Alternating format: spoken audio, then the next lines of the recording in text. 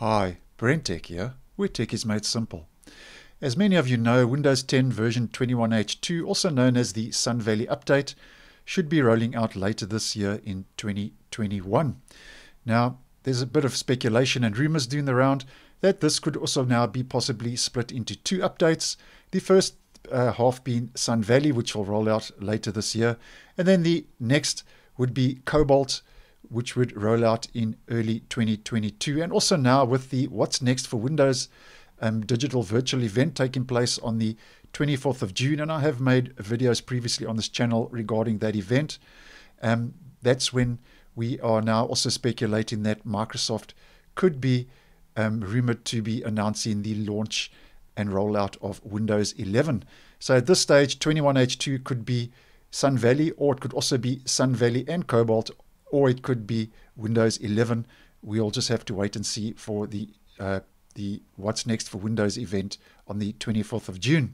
Now, the reason for this video is that there is already traces and hints that Microsoft is preparing Windows 10 version 21H1 to be upgraded to 21H2, and this has been spotted as an enablement package for version 21H2 in the preview cumulative update that rolled out on the 25th of May last month. And that was the optional update that you didn't have to install it.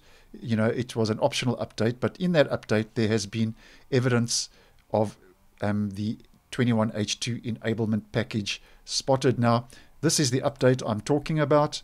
If you go to your view update history in Windows Update, it's a cumulative update preview for Windows 10 version 21H1.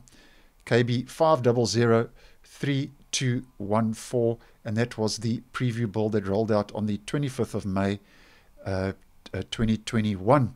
And then if I head over to my file explorer, and in my search at the top right, I put in 21H2, which I've already done because this took a bit, about a couple of minutes to search for all of these packages, and I didn't want to waste your time in the video.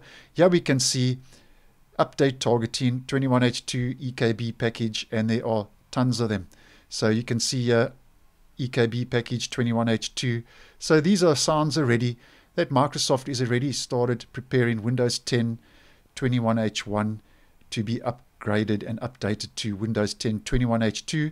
Be that, the Sun Valley update, the Cobalt update, or now it could even be called Windows 11. We'll just have to wait and see. But I just wanted to share this with you, that there are enablement packages already on 21H1 that could, are already getting your PC ready to be upgraded to 21H2. I hope you found this video useful. Once again, thanks for watching, and I will see you in the next one.